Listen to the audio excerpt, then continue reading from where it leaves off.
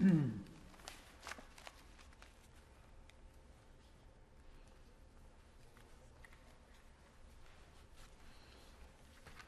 Lords, the hybrid sitting of the House will now resume.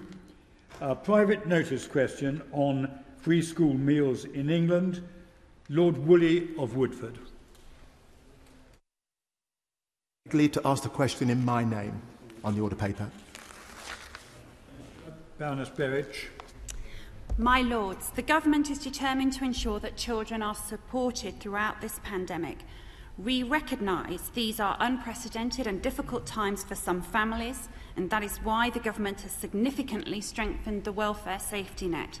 We have put in place additional measures worth around £9 billion this financial year. Further to this, we have provided £63 million in welfare assistance funding to local authorities to support families with food and other essentials. My Lords, as a humble crossbench peer, I passionately believe the issue of 4.1 million children living in poverty, the vast majority in working families, and the subject of free school meals should not be embroiled in this present poisonous political space. Whilst we entrench our political positions, and we're afraid to say, on either side, we may have got this wrong, our kids go hungry, families descend into despair, and as my good friend Dame Louise Casey has stated, destitution beckons. Does the Minister agree with me that as a matter of urgency in this COVID crisis, we must show leadership and create a unified party group to form a strategy for today, tomorrow, and indeed the long term that includes young dynamic men such as Marcus Rashford and organisations such as Fair Share, the Trushell Trust and others? My Lords, I'm sure noble Lords will agree that on all parties here, whether politically aligned or not, we all agree that we want to help those children who are in need, and that working together is a solution to that. And the suggestions put forward by the new child poverty task force that has been convened by Marcus Rashford, whose activities we commend, those recommendations and suggestions will be considered as part of the forthcoming spending review. Lord Griffiths of Barryport. My Lords, I was in receipt of free meals throughout my entire school career. My mother, a single woman, her only income was the contributions of the National Assistance. We lived in one room. I remember very clearly, I can still taste and smell it, the mounting panic ahead of school holidays, because the income we had could not stretch to feeding 2 boys and a mother in that day. Marcus Rashford and I have this, and probably only this, in common. We remember, not in our heads, but in our whole bodies. An old Etonian, of course, can't be expected to have had the same experience. Some local councils will draw money in the way that the government is suggesting from allocations they've received. Other local authorities won't. Some communities will rise to the challenge. Other communities won't. Some children will get through. Most won't. Can the noble lady, the Minister, give us some reassurance, not hide behind global figures, and understand that postcode lottery is not a formula that's destined to help the well-being of our children? My Lords, many noble lords of all parties and none can recall circumstances in which their own needs, whether that be housing or food, were not met through the circumstances of their family. There are indeed, it is not a postcode lottery, 1.4 million children in England are entitled to free school meals, saving their families over £400 a year. And in addition to that, particularly through the soft drinks levy, the government has in nearly 2000 500 schools been funding now breakfast clubs to provide children with healthy food. My Lords, could I say gently that I realise passions run high on this, but could please members keep their supplementaries reasonably short? Lord Storey. My Lords, the Prime Minister said yesterday that no child should go hungry. We've heard from the Minister that they've made available £63 million to be given to vulnerable families, to local authorities. But what she didn't say was the guidance said that that money should have been spent within 12 weeks. So that money could not be used for free meals. And certainly that money was not ring-fenced for providing meals during holidays. A straightforward question to the Minister. Can the government agree, or can the government promise that every vulnerable child will get a meal during the holidays? My Lords, in relation to the local authority welfare assistance fund, the Noble Lord is correct that that 12-week period ends at the end of October, beginning of November, so does cover the relevant period. And we have, due to the unprecedented circumstances in which schools were closed, provided support to pay for free school meals while schools were closed. But most schools were back. Approximately 89% of children were back in school, so the traditional method of delivering free school meals before half-term was back in action. Baroness Fuchs. My Lords, given that schools are usually standing empty during school holidays, in the longer term, would it not be more sensible to open them up so that they can serve nutritious meals to the children who really need them, and just as important, provide educational opportunities, many of which have been missed during this pandemic? My Lords, yes, indeed, many schools are, in 17 local authorities, schools are open during the holidays, and the government has provided £9 million to fund holiday clubs that include food as well. But of course, at the moment, with how hard all staff in our schools have worked, I don't think anyone is suggesting that we want the school kitchens open in that traditional manner during the school holidays. Lord Harris of Pentegarth. I recognise that the government has given significant sums to strengthen the welfare net, but would the Minister not agree that the most focused and efficient way of supporting the most vulnerable members of our society, the children, is by actually paying for school meals during the holidays, as has been recognised, of course, by the Scottish and Welsh governments? That would be the most focused and efficient way of doing it. My Lords, the method used by the Scottish and Welsh Government is in fact the similar methodology to the local authority welfare assistance fund, that it's by local councils. They're not expecting schools to deliver that. But this is a time during the pandemic where all of us, government, communities, faith communities, families need to come together, and charities, of course, to support everyone during this pandemic. The Lord Bishop of Bristol.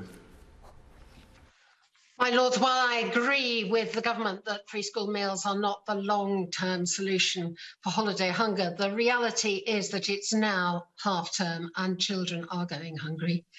Does the noble Baroness, the Minister, agree that while the current crisis demands short-term solutions, there's also a much bigger question at stake? Will the noble lady tell the House what sustained support the government will be offering to address both the concerns up to Easter 2021 and their plans to tackle the underlying and increasing issues of child poverty in the longer term? My Lords, the main way in which the government funds, obviously outside of the free school meals in addition to the breakfast clubs, is through the universal credit system. And we have, they may seem like big figures, £9 billion, but that has been an increase in universal credit or working tax credit of over £1,000. And that is significant in addition to the increase in local housing allowance that has been given.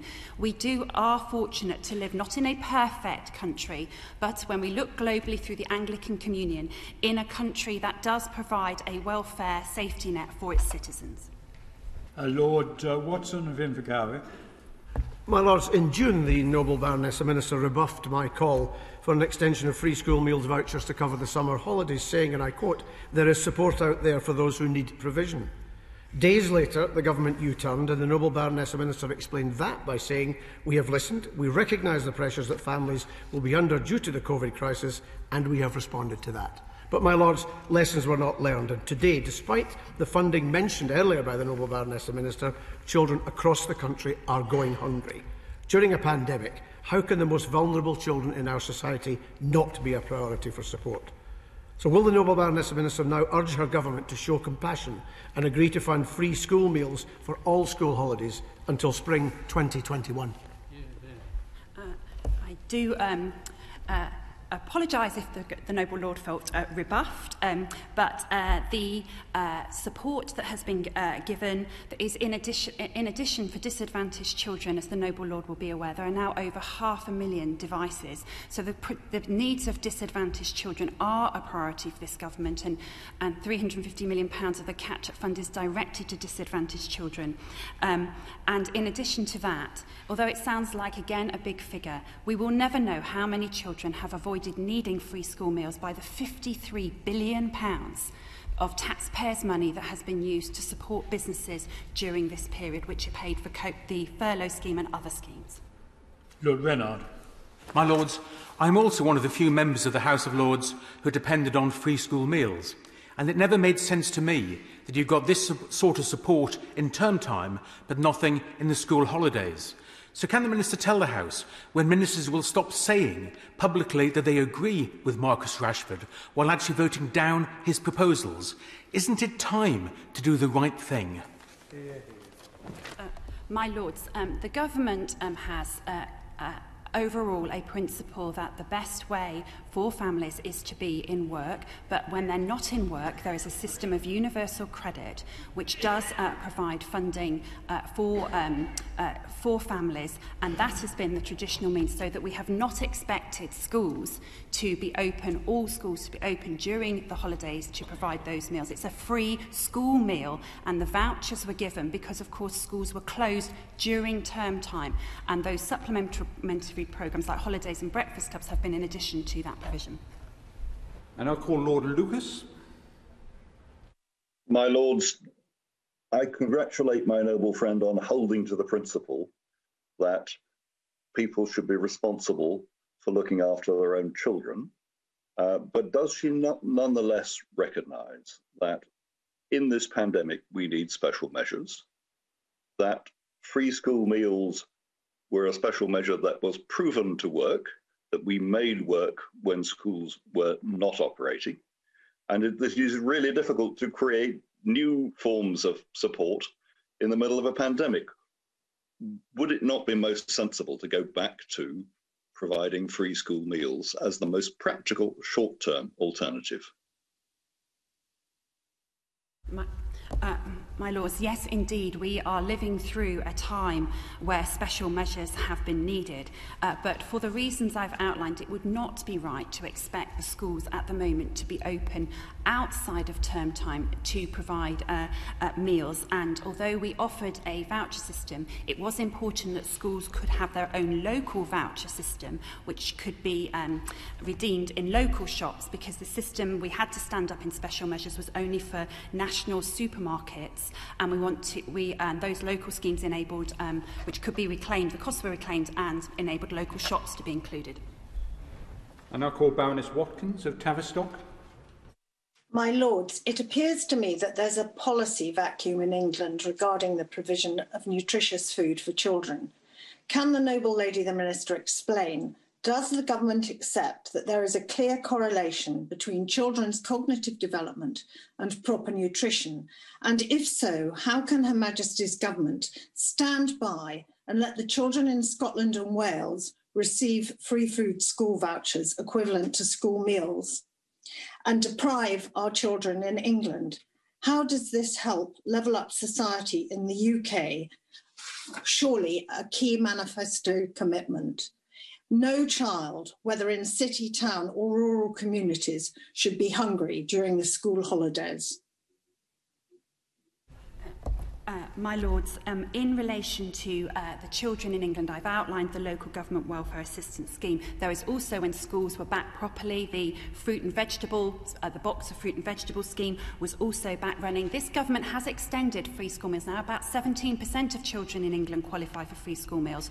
During the pandemic, we extended eligibility to children of those whose parents have no recourse to public funds.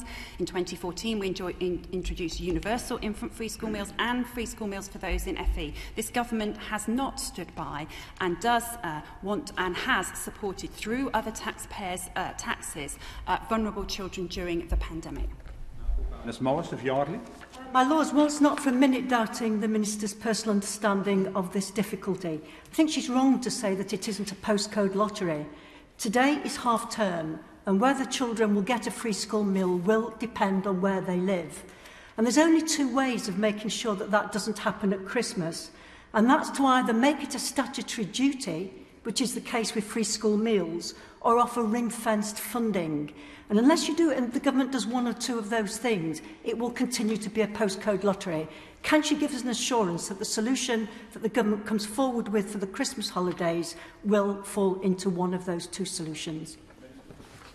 My Lords, the noble lady, thank you for her comments, raises a wider issue, which is when you have devolved power, whether to councils or to combined authorities or to different nations, we have to live with the fact that we see different responses in different parts potentially of the country. But it is not, and in relation to Scotland, they did not pay for free school meals during the recent October half term. But I will take away the noble lady's comments.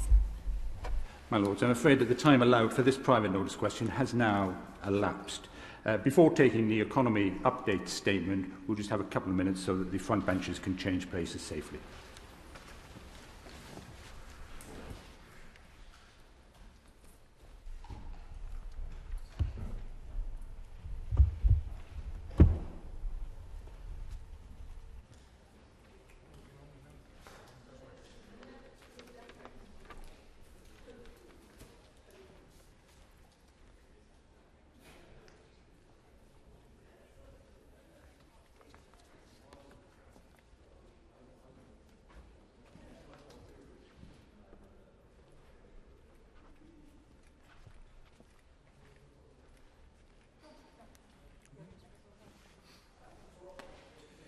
Questions on a statement made in the House of Commons on Thursday the 22nd